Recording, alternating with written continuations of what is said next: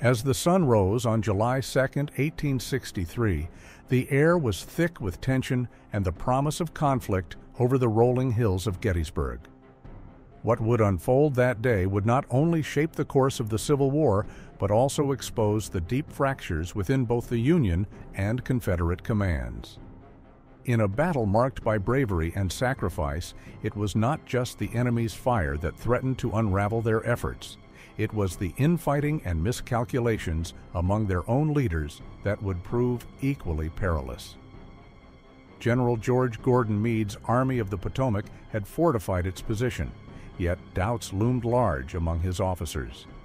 Meanwhile, General Robert E. Lee, riding high on a wave of previous victories, was determined to crush the Union forces. However, beneath the surface of Lee's audacious strategy lay a growing discord. The reluctance of James Longstreet to follow Lee's orders foreshadowed a day fraught with missed opportunities and critical errors. As artillery began to roar and chaos erupted across the battlefield, decisions made in the heat of battle would reveal shocking truths about leadership under pressure. This gripping narrative delves into the untold story of infighting and incompetence that plagued both sides during one of history's most pivotal clashes. Join us as we uncover how these internal struggles not only influenced the outcome of Gettysburg, but also left an indelible mark on American history itself. But before we begin, be sure to like and subscribe to our channel to support our community. It is Thursday, July 2, 1863, in Gettysburg, Pennsylvania. During the night, General George Gordon Meade and his Army of the Potomac set up a strong defensive position on the hills south of Gettysburg. This position starts at Culp's Hill, extends across Cemetery Ridge, and ends at Little and Big Round Top. These heights control key roads that allow Meade to connect with Washington, D.C., and receive much-needed reinforcements and supplies. As long as his officers follow orders without hesitation, Meade is in a very strong spot. On the opposite side, Robert E. Lee and his Army of Northern Virginia are positioned along Cemetery Ridge, directly across from the Union troops.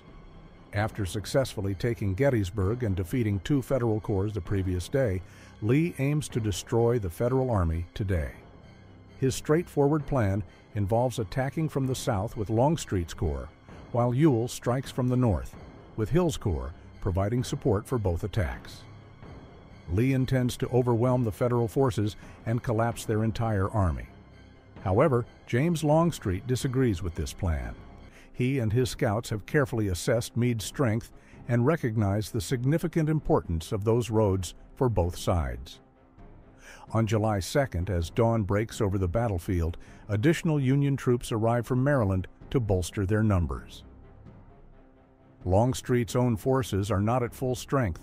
He has only 2 of his 3 divisions available and lacks confidence for an attack without all his men present.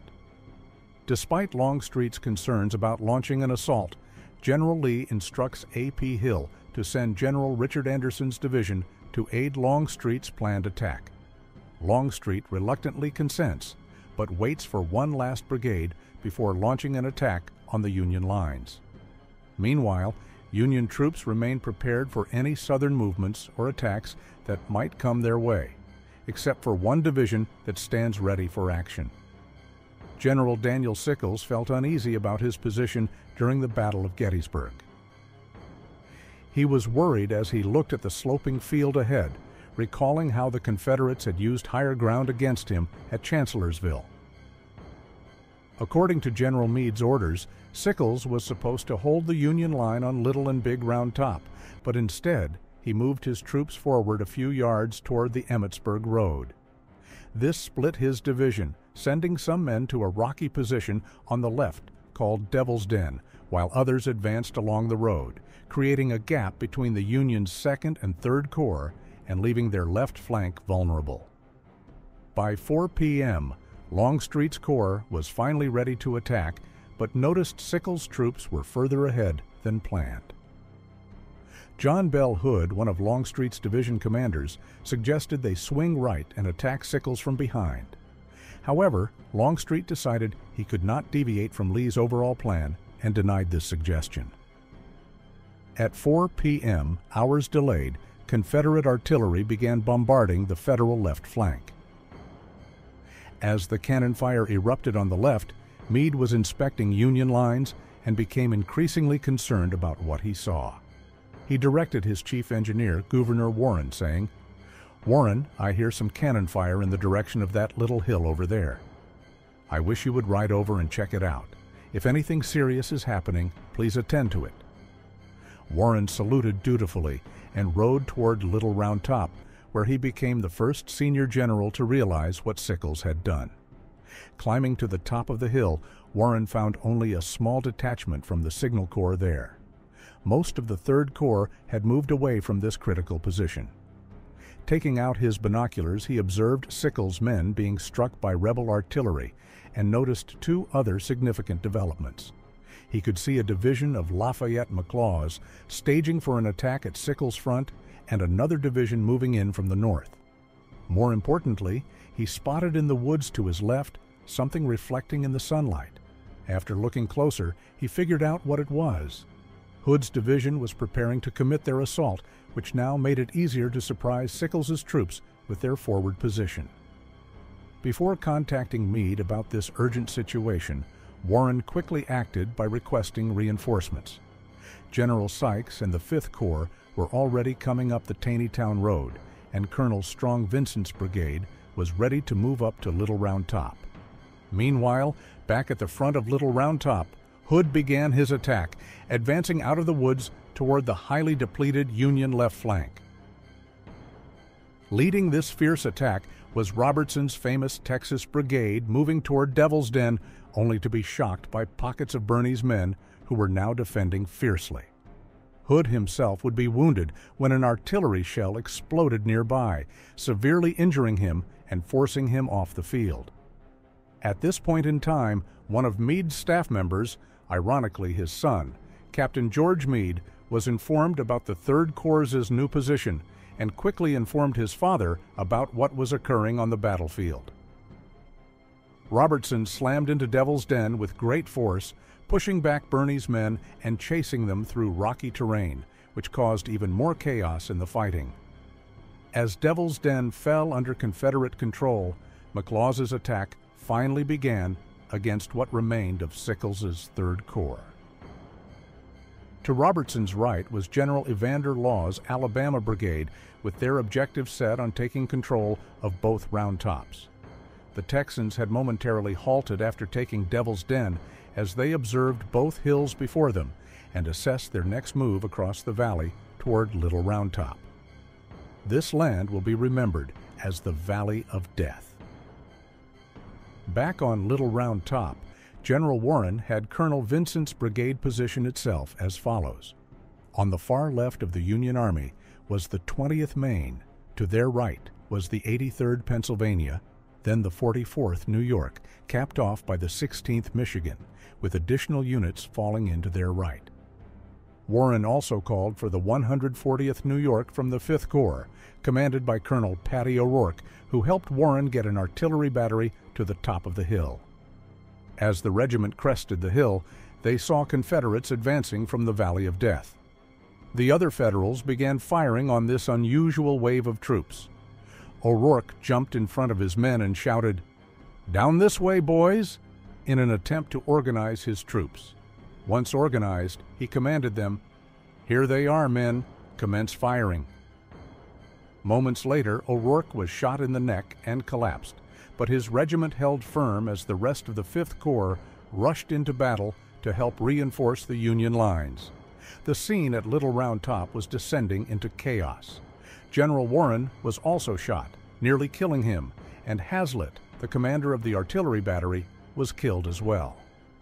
Colonel Vincent realized the chaotic situation as he now had men from the 5th, 3rd, and even more confused 2nd Corps in his ranks. He did his best to control things. Proudly, he jumped on a large boulder, waving his riding whip and yelling to all his men under command, "Don't give them an inch." He would be shot in his groin while doing this and died a few days later.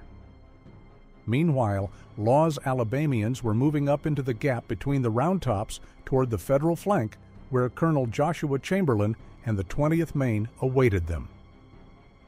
6 times Alabamians attacked and were repulsed by Chamberlain's men, who were ordered to hold at all costs by General Warren and Colonel Vincent, both now wounded and removed from action. Colonel Chamberlain knew his regiment could not sustain a 7th attack. Thus he decided that preparing for hand-to-hand combat while pushing back the Southerners off the hill was essential. He ordered his men to fix bayonets as the Alabamians launched their final assault. Chamberlain led a charge down the slope with the 20th Maine, pushing Law's men off Little Round Top and securing it for that day. Hood's attack ended with a withdrawal of his Alabamians as Law, now in command of that division, was unsure how much more could be accomplished with troops from the 5th, 6th, and 12th Corps moving into position to fight. Of Lee's plan, only Devil's Den was taken. Another veteran division commander was wounded on the Confederate side, while General Warren was injured on the Union side. Meade rode furiously to Sickles. These two men had little regard for each other. Sickles viewed Meade as a West Point fool like many other West Point officers, while Meade openly referred to Sickles as a murderer. Sickles had killed his wife's lover, the district attorney of Washington, D.C., who was also Philip Barton Keyes' son, author of The Star-Spangled Banner. This incident happened near the White House in Washington, D.C., where Sickles got acquitted for temporary insanity, the first case of its kind. When Meade arrived at the scene, they began to argue violently. Meade yelled at Sickles, while Sickles sarcastically asked if he wanted him to withdraw. As they argued, McLaws' brigades under Kershaw struck into the gap between Birney's split division. This made Meade realize how serious their situation now was. The 3rd Corps was engaged on all fronts as Kershaw, supported by Hood's brigades under Benning, moved toward a large wheat field. Meade stopped thinking about saving Sickles' 3rd Corps. Instead, he needed to restore Union lines and delay Confederate forces long enough for his entire army to restructure. His first step was contacting his most trusted lieutenant, Major General Winfield Scott Hancock in the 2nd Corps, one of the most experienced corps in their army. Without hesitation, he ordered Hancock to move a division to support Sickles' 3rd Corps, but more importantly, delay McLaws' attack long enough for reinforcements to arrive. By 5:30 p.m., Kershaw had split Birney from his men in the south. Now General Humphreys' men were being attacked at Peach Orchard. General William Barksdale and his Mississippi Brigade began slamming into Sickles' salient, while Humphreys' division spread out, slowly deteriorated under pressure. The 3rd Corps' lines were so thin that General Sickles had artillery placed in line with infantry to stretch them out, as he would also become a casualty during the fighting. When he rode to a knoll for a better view, a 12-pound solid shot from the Confederates ricocheted off the ground, hitting him in the leg and twisting it almost 360 degrees. 2 stories exist about this incident. The first states that Sickles fell from his horse and was carried off the battlefield, calmly smoking a cigar as his corps collapsed around him. The second, likely more accurate, recounts that he fell from his horse while screaming in pain all the way off the field. General Birney was then put in command of the 3rd Corps, but he was leading a sinking ship as the corps was collapsing in every direction. All he could do at this point was protect his depleting position. Hancock was directed to send a division to support the fighting, commanded by General John Caldwell. Under his command were the brigades of General Samuel Zook, Colonel Edward Cross, John Brooke, and Patrick Kelly, with Colonel Kelly leading the famous Irish Brigade. As the brigade marched towards Sickles' salient, they were halted. The chaplain of the 88th New York and later president of Notre Dame University, Father William Corby, stopped the entire brigade. The brigade and nearby Catholic soldiers gathered around Father Corby, who climbed onto a rock as artillery and bullets whizzed by and gave the final sacrament of absolution so their earthly sins could be forgiven. As he finished, he cheered out to his soldiers, "Now go get 'em, my fighting Irish!" Caldwell and his division arrived at the staging area. The remaining parts of the 3rd Corps were protecting them as they deployed into this weak field. At this point, Birney's division was in shambles, while Humphreys' division was barely holding on as more Confederates attacked. The division pushed into the weak field and successfully pushed out General Anderson's brigade, actually gaining ground.